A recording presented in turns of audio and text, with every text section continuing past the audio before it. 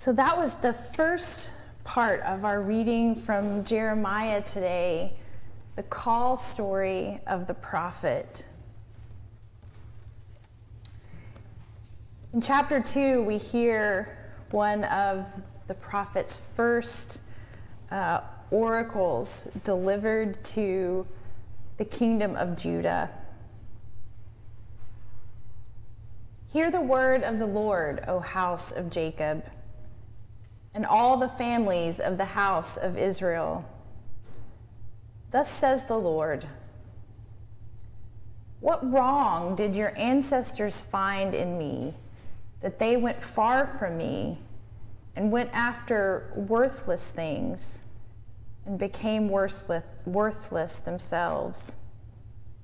They did not say, where is the Lord who brought us up from the land of Egypt, who led us in the wilderness, in a land of deserts and pits, in the land of drought and deep darkness, in the land that no one passes through, where no one lives? I brought you into a plentiful land to eat its fruits and its good things. But when you entered, you defiled my land and made my heritage an abomination. The priest did not say, where is the Lord? Those who handle the law did not know me. The rulers transgressed against me. The prophets prophesied by Baal and went after things that do not profit. Therefore, once more, I accuse you, says the Lord, and I accuse your children's children. Cross to the coast of Cyprus and look. Send to Kedar and examine with care. See if there has ever been such a thing. Has a nation changed its gods, even though they are no gods? But my people have changed their glory for something that does not profit. Be appalled, O heavens, at this. Be shocked. Be utterly desolate, says the Lord. For my people have committed two evils. They have forsaken me, the fountain of living water, and dug out cisterns for themselves, cracked cisterns that can hold no water. Friends, the word of God for the people of God. Thanks be to God. We have heard the word of God for us in the sacred text. Let us listen for the movement of the Spirit among us in the silence of our own hearts.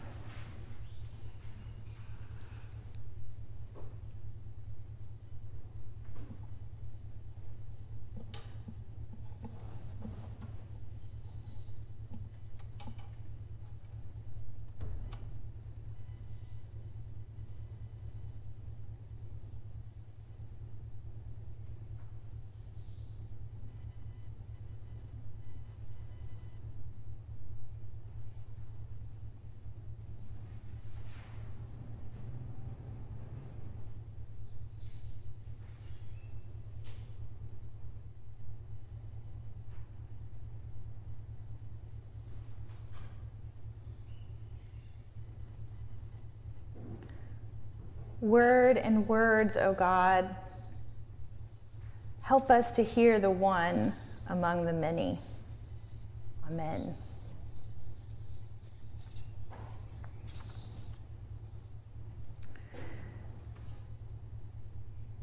Remember last week how I mentioned that the book of Jeremiah is kind of a weaving together of these passages where the prophet is in deep grief and lament about what has become of the kingdom of Judah.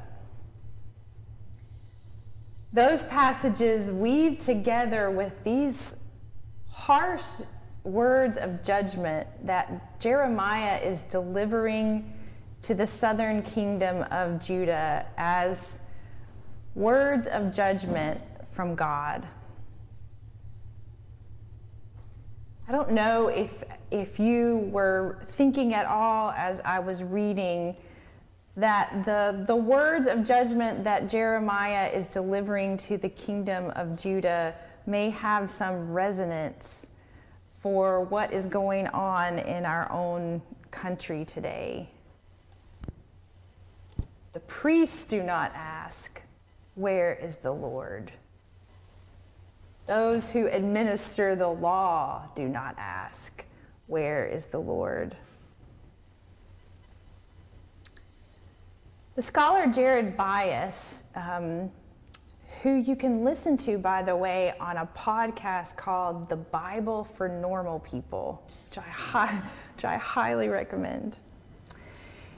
He says that Jeremiah is making sense of God's promises in light of geopolitical turmoil. The historical context of the book of Jeremiah takes place in a time of great change and upheaval in the region. Previously, the Assyrians to the north have been the dominant geopolitical power, along with the Egyptians to some degree.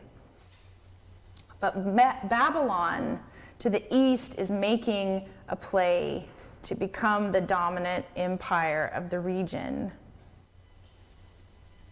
The northern kingdom of Israel has already been destroyed and conquered by the Assyrians.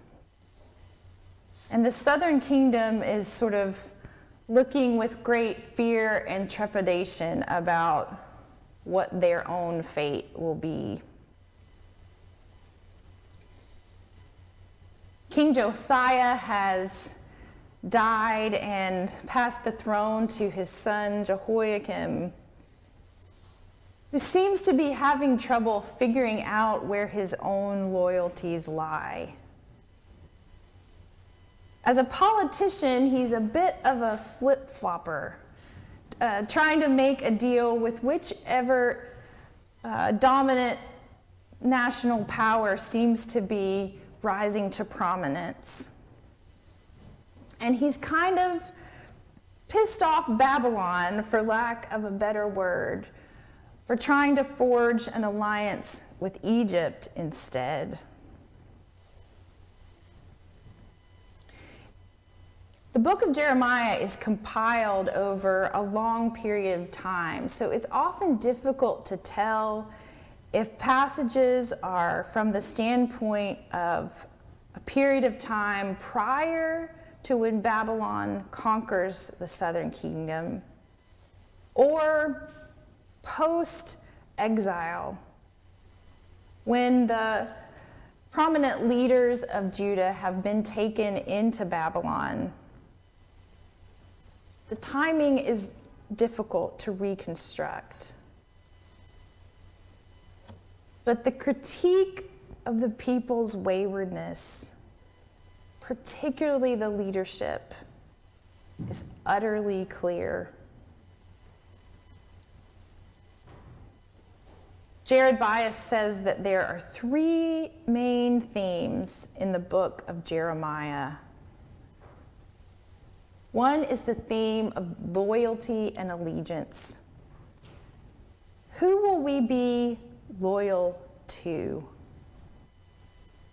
Jeremiah contends that the kingdom of Judah has certainly not been faithful to their covenant with God. And because of it, they will endure a season of destruction and desolation. The second theme has to do with passion and love.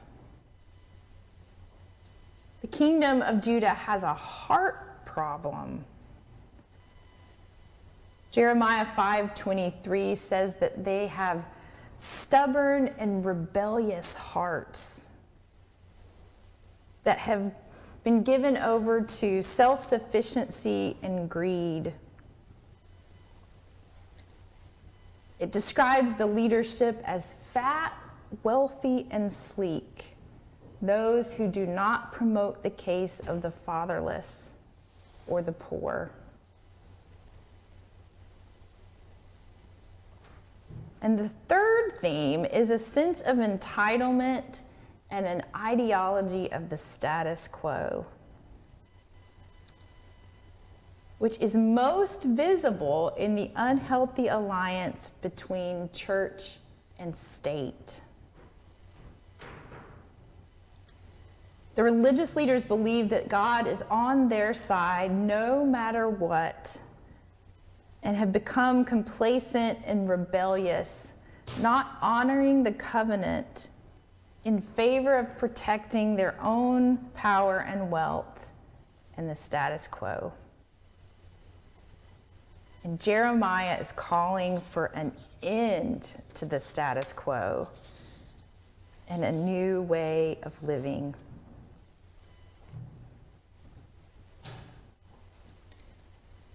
It only takes a little bit of a Christian imagination to imagine the ways that in our own time, we live in a society of shattered covenants. I'm just going to name a few, but I'm sure that you all can think of others. Think about the disparities in our healthcare system, fully on display during COVID. Think about the ongoing evidence of systemic white supremacy in practically every aspect of our society, whether it is healthcare, education, the judicial system, the church. Here in Texas, we have a foster care system that is really in shambles.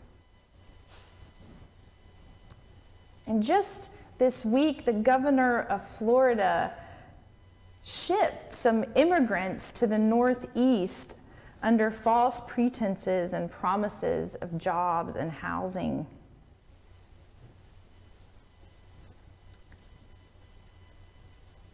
We too are a nation that does not promote the case of the fatherless or the poor. Even the church in America is in decline and disarray. And I don't just mean like our particular church, but the institution of the church. Whether we're talking about evangelical megachurches or some of our large mainline Protestant denominations. We are being called to account for the ways that our own institutions have perpetuated sexism and homophobia, racism, classism, ableism, and the like.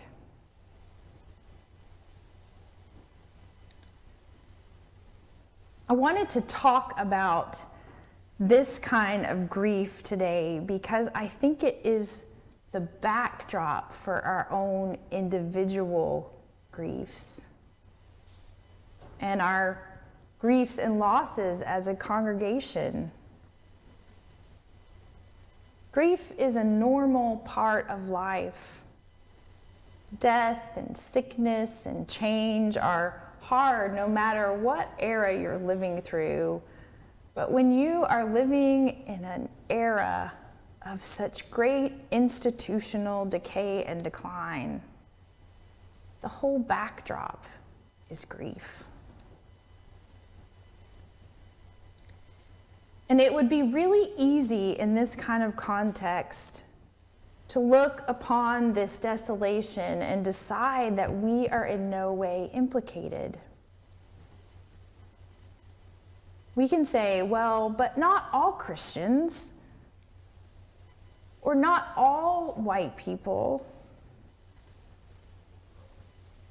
But the prophetic texts do not let us off the hook.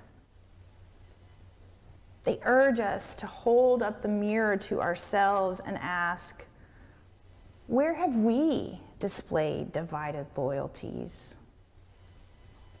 Where have we become greedy or complacent and entitled? Where have we broken our covenants with God and one another?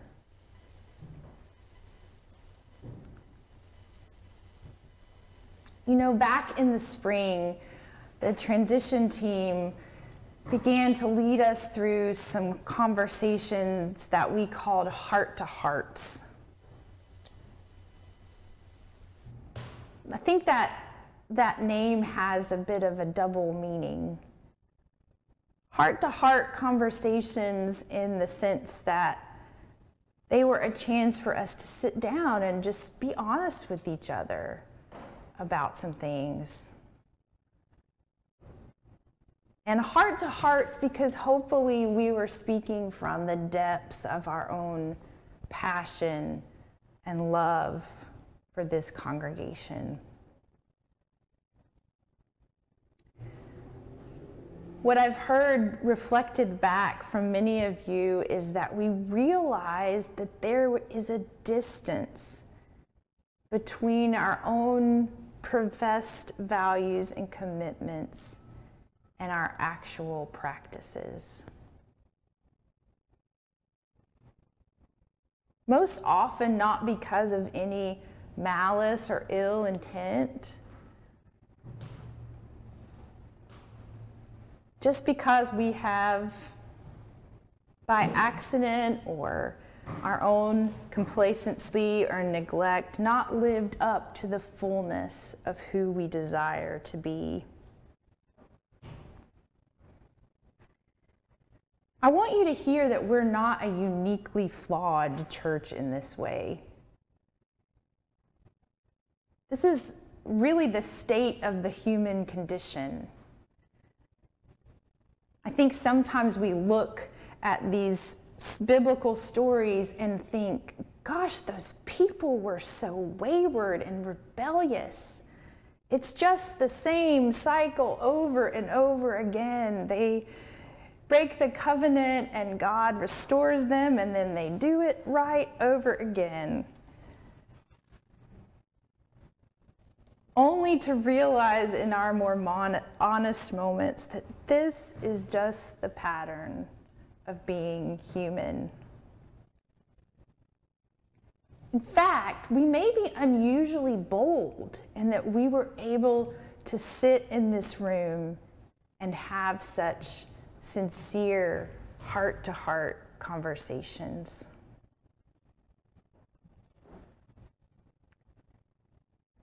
And of course, the question is now, what do we do now that we've caught a glimpse of the space between who we aspire to be and who we are now?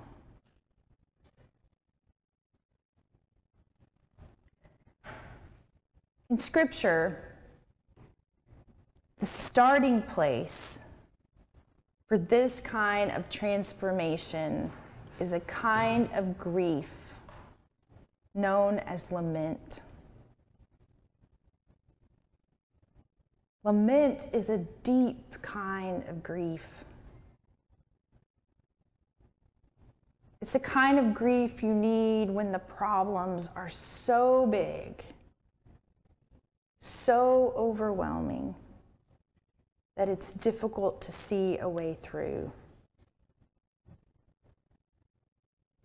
In lament, we start by telling the truth about the way things are. The truth that so many things are broken. Not just one or two, so many things. In lament, we feel with great sorrow and acknowledge our own complicity in the brokenness. We cry out to God in despair because we recognize that though we are the ones who broke it, without God's help, we are powerless to fix it.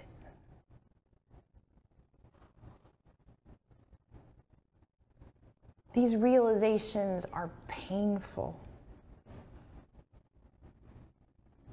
But the power of lament is that once we have moved through the pain,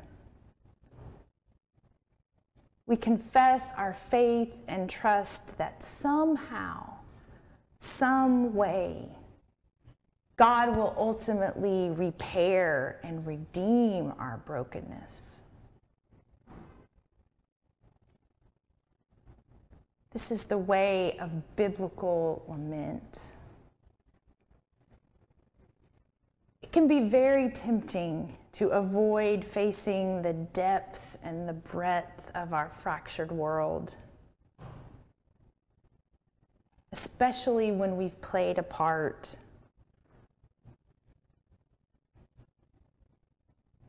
But lament is a soul-cleansing exercise. It begins with grief, but the destination is hope. And when we have enough courage to practice it, on the other side we find again the God who is faithful, the God who is with us, the God who is sometimes enraged with us and yet remains true. In the liturgical calendar, Lent is the season that is designated for this kind of grief. But it's really our call to practice it year-round when necessary. So today we're going to sing a hymn of reflection that's really a hymn of lament. I hope that you let it break open your hearts, but not to get stuck in sadness or shame, but so that together we can move through it to a vision of God's restoration. May it be so. Amen.